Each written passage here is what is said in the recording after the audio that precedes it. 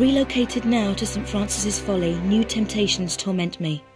Rumour amongst my fellow brothers is that entombed beneath our monastery is the body of Teoken, one of the 3 legendary rulers of the lost continent Atlantis, and that with him lies his piece of the Atlantean Skion, a pendant divided and shared between the 3 rulers, which curbs tremendous powers.